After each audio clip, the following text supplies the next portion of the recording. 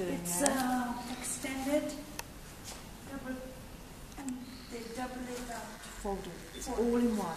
There's no separate pattern piece here. It's all part of the front bodice. They've come along. The pattern maker would have come along, folded it. There's no seam in here. Folded it, and then folded it again. If you look closely, there's the raw edge inside here, and you'll be able to see how it goes together. And this one stitch line is keeping it all in place. There's no seam there, it's all an extension of the pattern. This side hasn't got it, has it? Because it's just been folded back and got the buttons on there. So when this pattern was cut, you'd have to have a right side pattern and you'd have to have a left side pattern because they're not the same, are they, when that sort of thing happens? They're not symmetrical. They're not symmetrical, because normally we work on one side, but here you'd have to cut two, one here and one here. But can somebody keep count of the features on this shirt for me? So we've got pleats, we've got a flag front, we've got an all-in-one collar. It's all cut in one piece. It's a funny little shaped collar, isn't it? It is. We've got a yoke. You know this is a yoke, don't you? This back.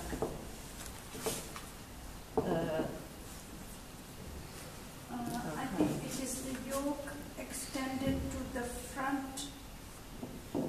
You see, there's a yoke which goes at the back, but this is extended. Yeah. So what's happened? What's happened here? It has been extended.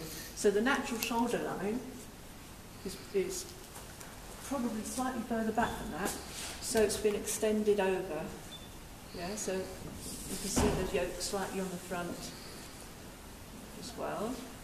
Yeah. So these are all tiny nuances that can be changed to make one design different to another design. What about the sleeve? What did you find? What sort of sleeve and cuff is this? What's going on here? Is it because you can turn your back? Yeah. Ah. Yeah. So it's a double cuff. And what's going on here? I don't know what the things are called. Oh look, 4 buttonholes. Just down there. Oh.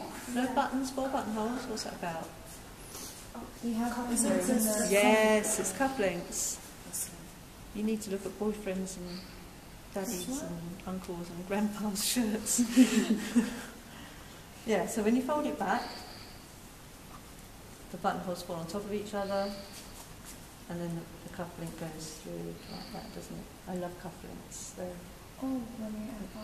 Yeah, so you can get beautiful cufflinks, you know, beautiful jewels and all sorts. And it's very manly. That sticks out of his jacket, dinner jacket. Perhaps it's an age thing. Okay, so that's a very different cuff. So you could put this into your designs. You see, if you know what's possible, it broadens your minds. Come away from the t-shirts, girls. And then we've got an opening here, a very long opening. This is called a placket.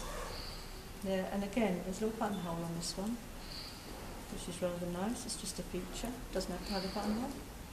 But that is a separate piece that has been sewn on.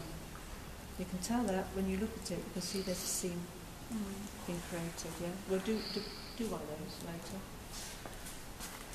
What else we got? Oh look, there's a little hook here. I don't know what that's about. Maybe to hang it up. Hanging up. Yeah. You'd put it on a hanger, wouldn't you? I don't know. True. Well, I don't know. I think it ought to have a Maybe it's a lazy way to hang it on. It's a factory mistake. Because we in shorts, and we sometimes have those things inside as well. Oh, you do? Where we can hang it out normally. Sometimes. You do cut those out, don't you? This one. It depends. I don't cut them out. I don't. I do. I never do. I do. They're so annoying. They're for hanging in the shops, so it doesn't fall off the hanger.